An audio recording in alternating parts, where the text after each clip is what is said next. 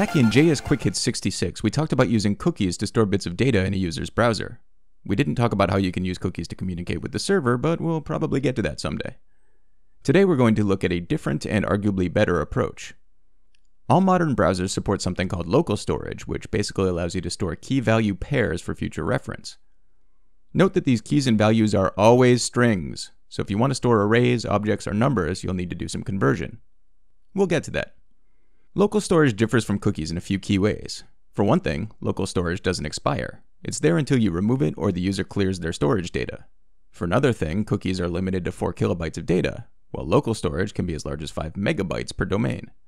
That's orders of magnitude more data, and while in most cases I don't advocate storing anywhere near that much, the ability to go over 4K certainly has its uses.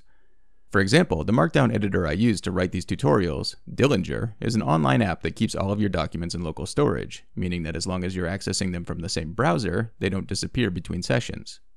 We're not going to build a markdown editor in this tutorial, but we are going to show how to do basic CRUD, create, read, update, delete actions, using simple JavaScript. JavaScript handles local storage using the local storage method attached to JavaScript's native window object. This means technically when you call it, you're calling window.localStorage, but JavaScript lets you use window properties without explicitly typing out the object each time. Hooray! Okay, let's establish some data.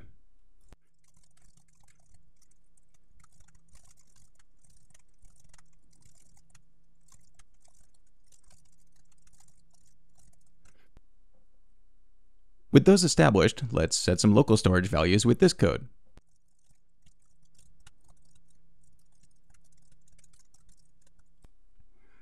You'll note that we're not converting those variables to strings here.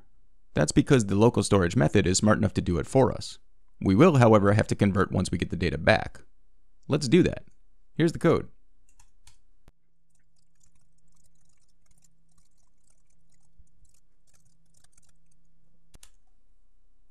And let's go ahead and log those without conversion.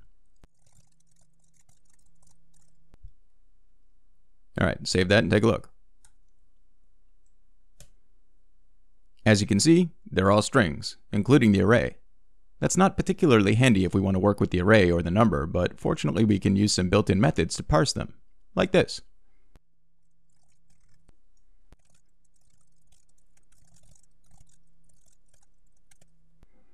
Save that and let's take another look. Much better. Alright, so that's setting an item and retrieving it. Want to update one? All you have to do is overwrite it like this.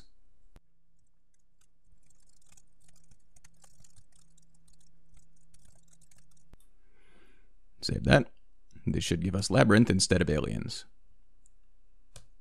And it does. If you need to remove an item from local storage, just use the remove item method. Observe.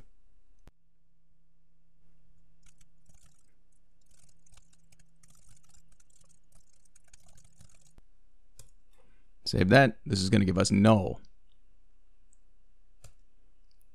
And it does because it no longer exists. And finally, if you want to clear out the entire set of items stored for the particular domain the script is running on, there's a command for that too.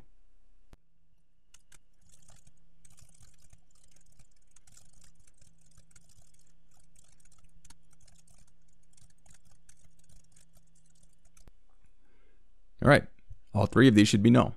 Save. Refresh. No.